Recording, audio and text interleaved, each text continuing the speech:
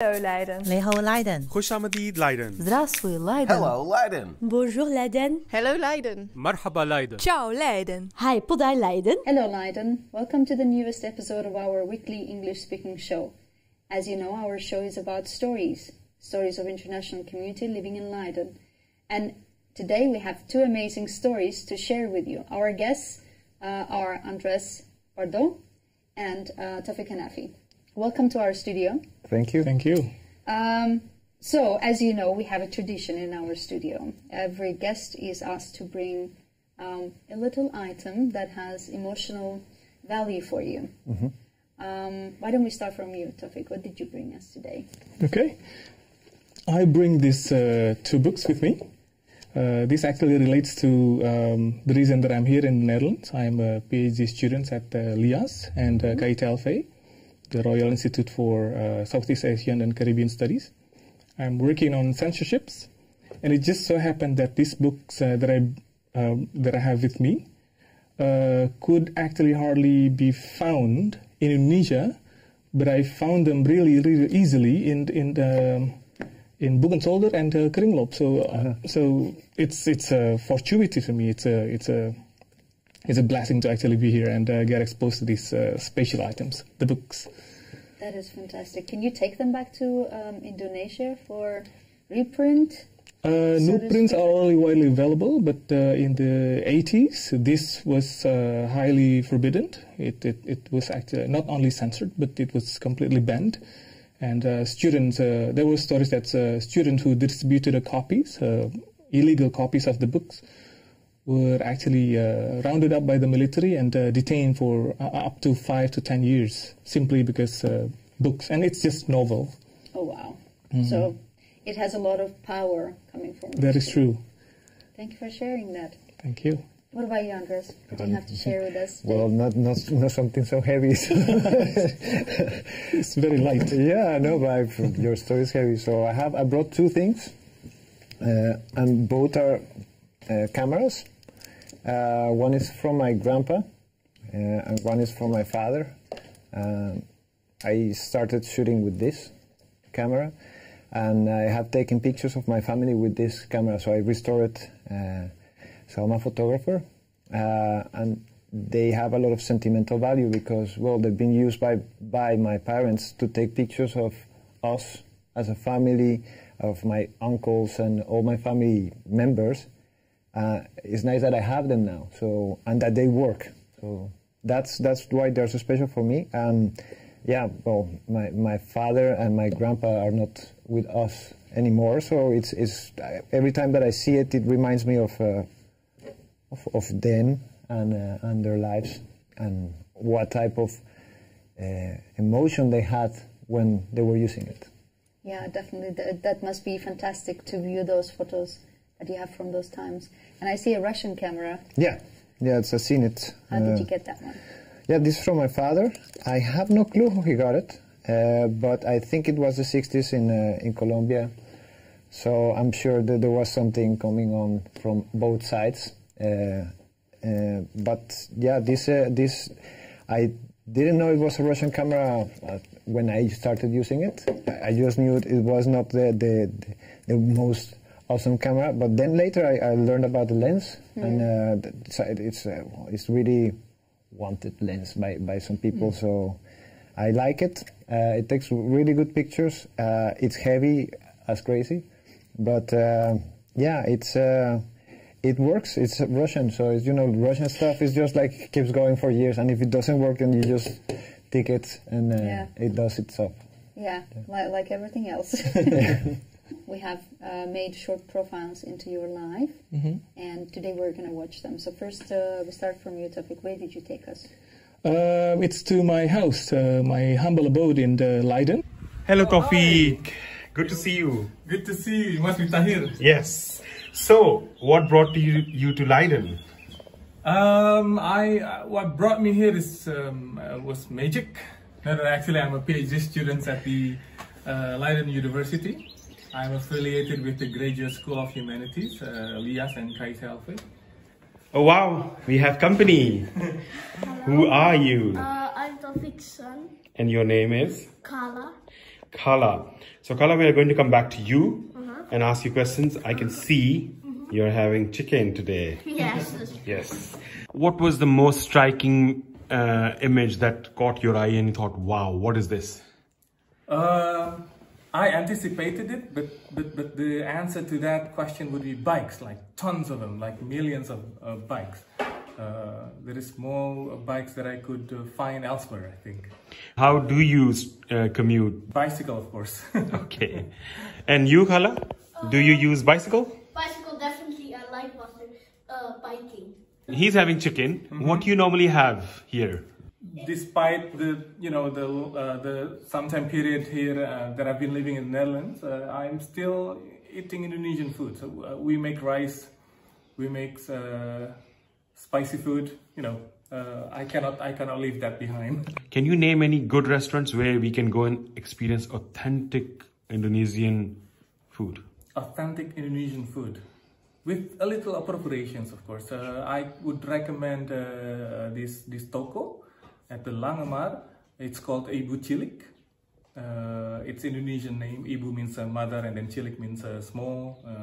I think it says a lot. It says a lot about their humility, in serving food. But they serve good food. Where to get good spicy true sambal? My first recommendation would be here. We can make sambal for you, the authentic one. And then, of course, that store, that restaurant, small restaurant that I mentioned earlier, Ibu Cilik.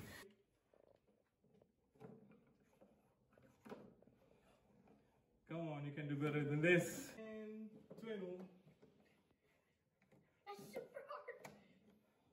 oh, okay, right on. I'm seeing a lot of images behind you. So these are paintings by Anton Picq. Somehow I'm infatuated by Anton Picq. Why? I don't know. The imagery is honest, simple, and it always tells a lot about the daily life of the Netherlands. Things that just like this one. I think this is the scenery from the 18th century, and then by Anton Picq. And also, I can see two music instruments and a telescope. And it's a National Geographic telescope. Did you witness the eclipse recently? I missed that one. Oh. But I didn't.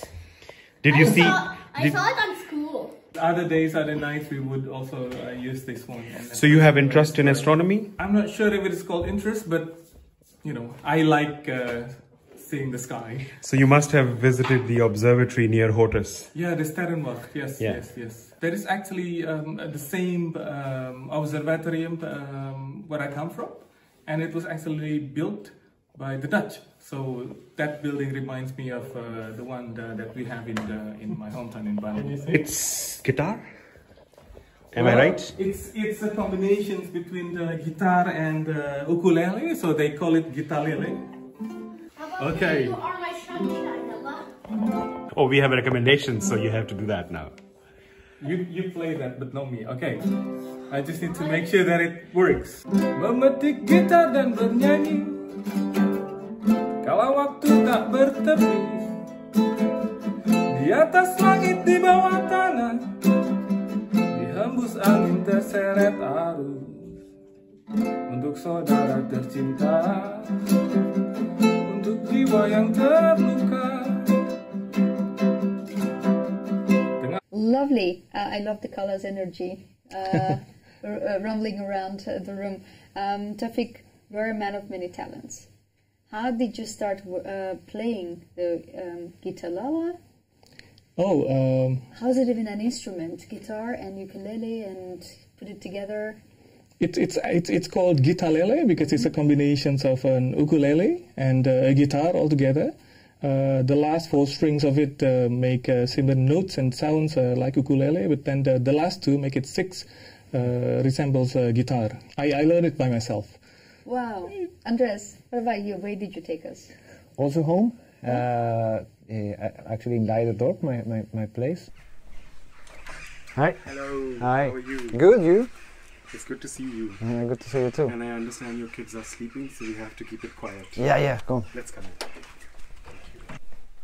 So, how you ended up in Leiden? Long story short, I moved out from Colombia to the UK, spent a year and a half there, and then I ended up coming here to the Netherlands, so it's been like 13 years since then. I live in the Netherlands in several cities, but in Leiden mostly because of my cousin. She studied here as well.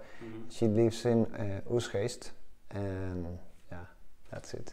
I love the way the city was laid out, so I got lost a couple of times intentionally. I do that in cities, and I love that it felt a little bit like Amsterdam, but without a tourist back then. That's a very, very interesting photograph. It doesn't matter what it is, it's supposed to do something with you. So I'm a photograph, and let's say that I like to photograph things that are not visible. So that has to do with so above, so as below. But it's part of a project that is called Jurema, and it has to do something with a way of looking at the world after being immersed in the way the indigenous people in Colombia see things. Photographer or an artist who influenced you a lot? Anybody you have in mind? Yeah. So the first one that comes to mind is Trent Park. I have a book from him as well. He's a documentary photography from Australia, and he works documentary, but his pictures don't look documentary, and that's something that I really like. Another guy that I really love is Eggleston, Willem Eggleston, and he instituted something that's called the democratic photograph method. So you photograph everything, so I don't know, whatever pile of books or anything. And Daido Moriyama, that's a Japanese one. Yeah. Okay. And in Leiden, for example, if I ask you, what is the most intriguing, most interesting place for you as a photographer? Well, funnily enough, in Leiden, let's say if I want to talk about representation, so like taking pictures and representation, there is a door in the Pieterskerkplein that is actually it's a door for a house. So this is a garden behind. What amazes me is that it's such a beautiful door, but for something that is just a wall. So you don't know what's behind that, and I'm really fascinated by it because the steps are beautiful in stone. It's wooden, and I've seen once just by chance what's behind, and I really love that idea of I was telling you before, of seeing what's invisible and trying to bring it up in photography. And of course, I can take the picture of the door at several times during the day. I'm never gonna see what's behind. A young man like you, if he's looking for a partner, where should they go? Oh no, that's difficult then. For me, romantic has to do maybe because I related with my wife. I would say Het Coffee House. That's in Het Gerecht met de Papengracht. That's where I met her, and it's a really beautiful coffee where they play no music. The place has been like it is, so they leave it as supposed to be. Since the 60s already, so that's I like the idea of seeing something original in Leiden. Any restaurant that you really love going? Yeah, we go every Sunday to Bar Lokaal. So that's in the you have the Hooglandse Kerk, and it's just diagonal from the Hooglandse Kerk. Andres, this street is like amazing. I mean, you have this church. How is this experience living here? Crazy. Yeah, I love it. I mean, my kids can run here, and they just go out of the door, and we can park our bikes here, all behind, and we have neighbors. It feels like a small town. Thank you, Andres, for taking us to your home. How long have you been taking photos, and where does that passion come from? Yeah, I started the first pictures that I took when I was like 6, 7 or something like that with this camera. Then my father bought me a camera that I could not break, so it was an Everflash or something like that, but I took it everywhere, and then it stopped. I took pictures as well when I was a teenager, developed in the bathroom, and my father helped me taught me how to do that. And then life took over. I studied my career, whatever. I just a lot of years passed by, and of course I took pictures with my telephone and with my cameras before, but it was not like serious. It was just taking pictures of my friends and people. And I started an internal search of what is it that makes me happy. And I noticed there were two things, like music and taking pictures. So I had seen a poster of the Photo Academy in a place where I was studying Dutch, in the Bay Plus Zee. And it really amazed me, and I thought, yeah, I want to study that. Sometimes you just have this epiphanies. This is something that I would like to give it a try. And I was working at the time. I kept working at the time that I did my studies for photographer. My boss, he said, yeah, no worries, take 1 day extra from your work, no problem. 3 years later, I finished my study as an autonoom fotograaf. They call it like that. It's been amazing, and now I'm trying to make some time for it. Taufiq, man of literature, where does that passion come from? I began reading books since I was little, really, from comics, and then I developed these infatuations of interesting stories. And I realized later on that I could, dig more and more interesting stories through literatures that were not so widely available in the libraries in Indonesia, where I come from, which adds to somehow I take it as a challenge. That's why I grow more fond of literature because the limitations of it, and then the interesting story that I want to dig. Somehow made me more intrigued in actually getting to know more about literature. So your research subject is currently also related to Indonesian literature, yes, it? Indonesian literature. What about it? Which aspect of it? So, now this is rather serious, despite literature. There is this few novels written in the 70s and 80s. These novels speak about the unspeakable, which is the mass killings of 1965, where 500 to 1 million people who were affiliated with the Communist Party were assassinated, and the remainders were ostracized, imprisoned, and then their rights were taken. So speaking about it was forbidden. Yet these novels, there were only like several of them, not less than 5. They actually brought the theme of it and into the surface, and then they got distributed somehow. They managed to get published without having to face censorships or even banned. So whereas the censorship was very rampant during the period. So I tried to find out more about what's going on, what happened.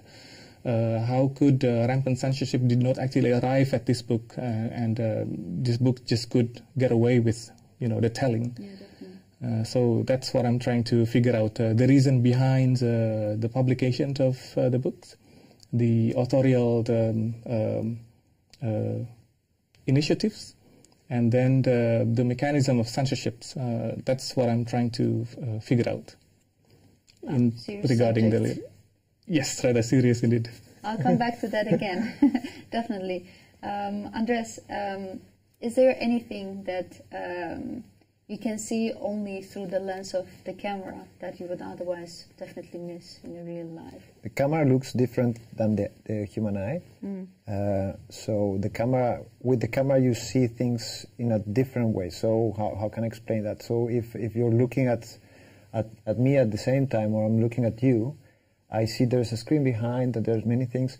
But if I were to take a picture, the way I perceive it is going to be completely different from the way the camera is perceiving it. There was this guy, Ansel Adams, who used to say that the film is actually the partiture, and the print is how you interpret that partiture, that music playing. So you can do a lot of things with the same basic stuff, bring it up and transform it into something that has some quality. And for me, a good picture has to be a picture that it's not just showing you something, but that it allows you to bring something inside of you and think. A question to both of you. I know, Taufiq, you already started touching the subject. So, colonialism, both countries that you come from, Colombia and Indonesia, has been colonized. How did it affect you? For example, Taufiq, you live in a country that has colonized Indonesia, and you're actually studying the subject of repressions while you are being in this country. How does it make you feel? I mean, are there any hidden sentiments that from time to time appear in any form? I always joke around about the historical relations between the two countries that I am somehow connected to.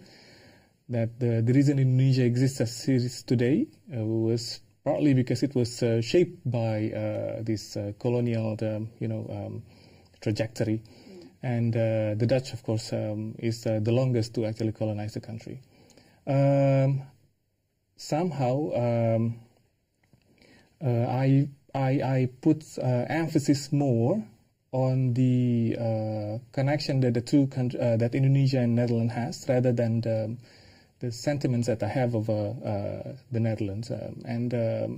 I was recently involved in this project. It's called the Wereld van de Oost, where the Netherlands, I think, are quite liberal enough, and they recognize the oppressions that they did, although it refers only to one particular period in Indonesia of the 100 years they stayed there. I don't know if stayed is understatement, but they stayed there. Where they began looking at their dark pages of history, and it was March last year that the king actually went to Indonesia and apologized for the extreme violence that they committed in Indonesia sometimes, and I was actually hoping me being that really opened my eyes, and I was actually hoping that me being here could actually expose me to that kind of experience more and more, for me to actually bring home and then share with my Indonesian fellows, to start recognizing that it was only recently that we also did similar repressions, or still does, to some countrymen in Papua, for example. That we might start to open the dark page in our history, and then start, doing what the Dutch has tried to do in the recent years. So that's what I would like to put emphasis more, rather than personal sentiments on the relationship between the two. Yeah, definitely. Worth of turning that mirror into our people sometimes. That is true. When does the oppressed become the oppressor, right? What about you, Andres? Colombia has been colonized by Spain. I know from my own culture that my country has been colonized 5 times by, 5 different countries, the latest being Soviet Union. But there are a lot of elements. For example, there were no museums until the Soviet Union came to my country. Now, every time I go to the museum in my country, I really appreciate that element of seeing, cultural aspects of things, social aspects of things, through photography, through paintings or books, that otherwise wouldn't be accessible if not the Soviet Union, who would bring all of this together. Not to romanticize the oppression, obviously a lot of, we have lost, Taufiq, for example, talked about the censorship, and we lost a lot of members of the literary community in 1937. So there are a lot of elements, heavy aspects of occupation and oppression. There are also a lot of things that you do appreciate, for example, speaking the language of, the country. How does it make you feel? It's a mixed feeling, because if you see it from the perspective of the Spaniards came in, and then they tricked the indigenous people. They mixed actually with the population, some of them, and then there was this mestizo let's call it race. I don't like to talk about races, but if I think of it, there's still a scar in the country where we have indigenous population, we have black population, we have let's call it Latin American population, because I don't like to say white or anything. And there's this divide between the three. Of course, we are really open, but I still feel that people, for example, use some words that come from that time in a derogative way or an insulting way. For example, in Spanish, in Colombia, if you see somebody that is doing something nasty, some people say, "What an Indian!" Yeah, and that's right away wrong. And I think it has to do with the problem, the colonialism problem, which is based on idea and the idea of being superior. So Europe culture is superior, so we have to spread it out, and the other people's culture is not, which is ridiculous. When you start noticing the good things on all sides, then it's a different story. So I find it difficult to say, because part of me may have Spaniard blood, and part of me might have Indian blood. Part of me, I don't know if I might have black blood, which is just people's blood, and I'm just part of. I'm a consequence of that. If the Spaniards were not there, I would not be here. So that's a little bit difficult and contrived. Absolutely, and as you know, in October we celebrate our freedom or our resistance to the Spanish forces. Have you been able to celebrate October 13 here in Leiden? Yeah, Leiden also. Yeah. Yeah, funnily enough, just really close by the Bontecu, and they play salsa all the time. So that's really weird. Yeah, definitely. It's something to experience, right? Yeah. I'm missing it.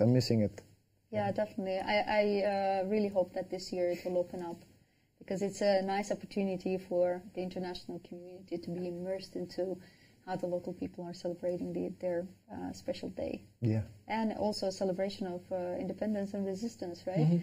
Mm-hmm. We asked you to show us your favorite Leidener. Mm-hmm. Why don't we see who did you bring us? Who did you bring us, Taufiq? Two friends. Yeah. The owner of this toko, the small Indonesian restaurant in Leiden. They are very amazing people. The one on the left is Renu Lubis, and then the one on the right is her husband, Edward Rusty. That's fantastic. Mm-hmm. They're good cooks. Yeah? Excellent cooks. Indonesian food? With little appropriations, but yes, Indonesians. That's good to know. Thank you. What about you, Andres? Let's see, who did you... Did I bring? Who's your favorite Leidener? My favorite Leidener is Pierre Strollenberg. Yeah. And he is the owner of a coffee house, and that's in the corner of the Papengracht and Het Gerecht. And yeah, I love the place. He knows a lot about watches, knows about a lot of art. His background is actually, he's an art historian. Mm-hmm. A really interesting guy. I've always appreciated talking to him, and he's super nice. And I love the place. Actually, I met my wife in that place. It's for me, he's my favorite Leidener. I always have the time to go there and talk to him, and that's really nice to be there. Lovely stories. Thank you so much for being in our studio and sharing your stories. That's the end of another episode of Hello Leiden, folks. Next Saturday, we are going to be here again, sharing other fascinating stories from the rest of the world. Stay safe, watch us, follow us at YouTube, Facebook, Instagram. We are basically everywhere. You cannot miss us. And if you are a foreigner living in Leiden and have a story to share, just like Andres and Taufiq did today, please email us at helloleiden@sleutelstad.nl. Have a good evening. Hello Leiden. Leho Leiden. خوش آمدید Leiden. Здравствуй, Leiden. Hello, Leiden. Bonjour Leiden. Hello Leiden. مرحبا Leiden. Ciao Leiden. Hi, podaj Leiden.